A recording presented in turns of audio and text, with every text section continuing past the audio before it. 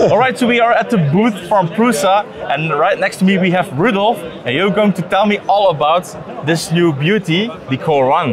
Yes, so it's a Core One. Where to start? First of all, this is a Core XY without the compromises. You know, it has a beautiful exoskeleton which you can take with a few screws apart.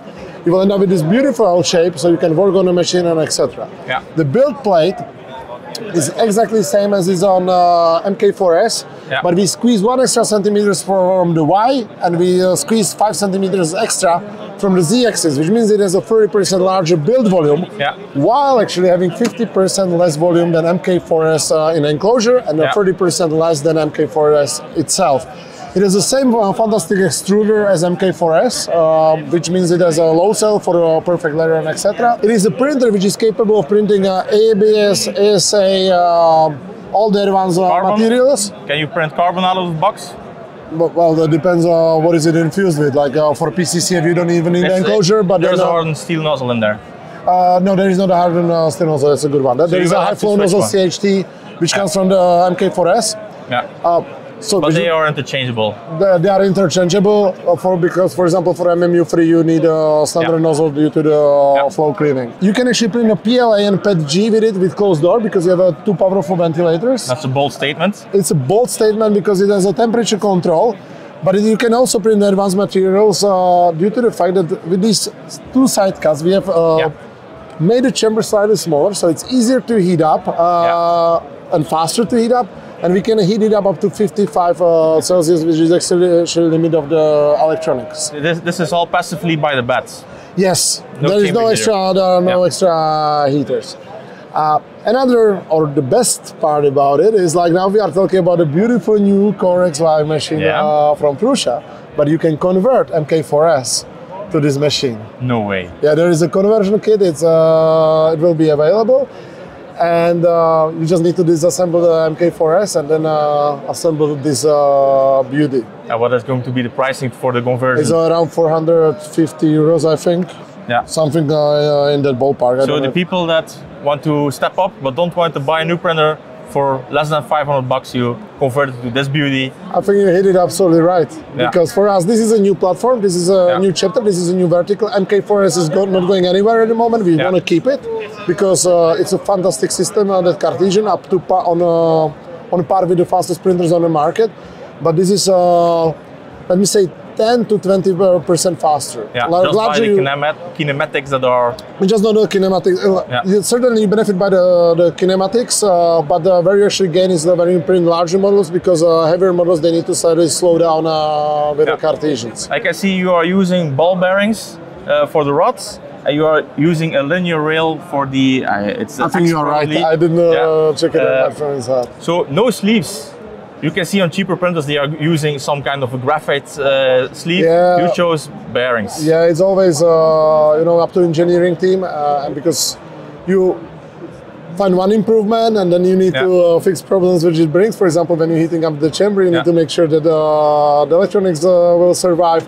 When you enclose it, you need to make sure that you are able to vent it, because 90% of people print from PL and PET-G. So enclosed printer, which I am the complete opposite. I'm all about the high temp filaments. I love it. This is perfect printer for you, and it's also the printer which you can have, which is enclosed, and then you can actually print PL and PET-G. You are in that 20% of users, which is small size but substantial, and that's where this printer caters. It caters very well if you want to save space, if you want to enlarge the platform, or if you want to print out of the advanced materials more precisely, like with a higher chamber temperature.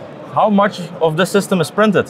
We could see on other printers you are using a lot of self-printed parts. I can see on the carriage there's a mix of steel, PCCF and aluminium. Yes. Well, you know, how much of it is printed, we would have to look inside and look for the parts.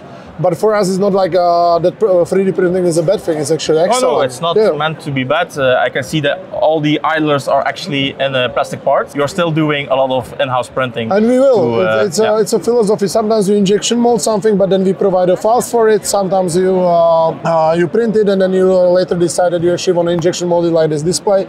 So we always keep the paths open, and that's how we envision also 3D printing, that it lives with other skills and industries. I love open source. Exactly. I'm all about it. Now, you have mentioned that there are 2 fans in the back. are these temperature controls? Yes. So you can set them in the slicer, it cannot get hotter than, let's say, 45 degrees. Yes. And they will start to ramp up, or it's just like an on or off I'm switch? not 100% in those technical details, but yes, they have a chamber temperature which they want to have, and then these fans work towards the chamber temperature while also try to keep the printer quiet, because they are very, very powerful. Yeah. I can also see you are using a lot of stamped steel. Yep. Yeah. Is this a benefit instead of casting? If you would drop it on the floor, you can actually stand on it. All right. And if you look at it as our future platform, you know, like what is inside of it, this exoskeleton is extremely overpowered. Yeah. And that's what we are great at. If you look at MK4 to MK4S, that was $100, and you get a hugely improved printer. Let's see what this will bring in the future. Like, you will spend money once, but then you will always have a printer up to date with small upgrades. We don't know if the upgrade will be $100 or $200 or $500. So we can expect updates even from the system? Upgrades, for sure. That's how the printer is built, and this is a printer of tomorrow. One big question. Yeah. Is it Jesse proof? It is. So we have resistance on the door? Yeah, there is a. Yeah. So there's no reason to be worried. Yeah. Are we using glass or acrylic? It's a plexiglass. Plexiglass on all sides? On all also sides. The top? Yeah. If you hit it badly on some weak spot, you might actually break it. But we were punching it quite hard, and it serves us a lot because.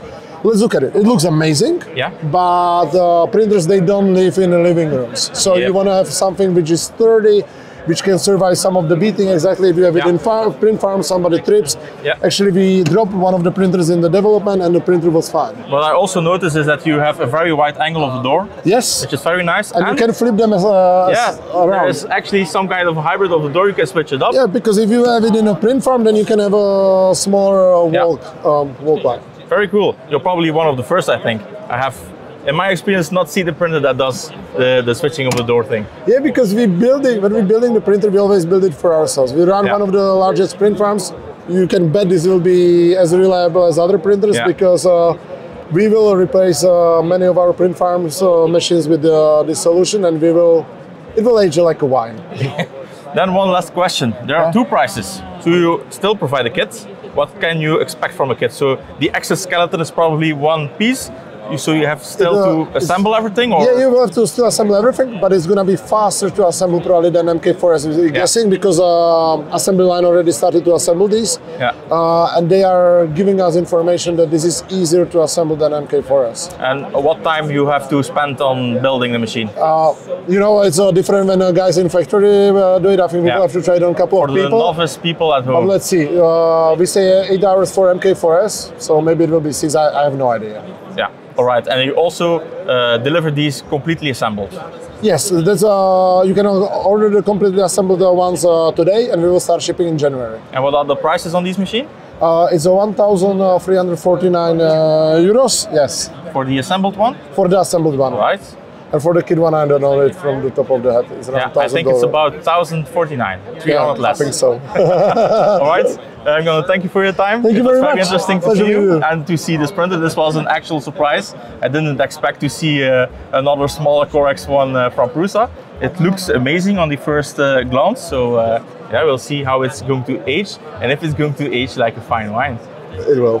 All right, thank you for watching, guys. Thank you very much. And I see you in the next one. But before you go, there's also going to be a giveaway by the end of the year. We are going to give away resins, we are going to give away filaments, even this dryer box and some coupons from PCBWay. So if you are interested, follow the link down below and watch the live stream at the end of the year to see if you have won those prizes. It's going to be very casual with some beers or a bit of rum, and turn on the notifications. Then I also want to thank Zhang for inviting me and keep supporting the channel like they do, and also my wife for filming everything you have seen from FORMNEXT, and obviously you guys and the members of the channel for your continued support so we can do crazy stuff like visiting FORMNEXT. Alright, that's going to be it.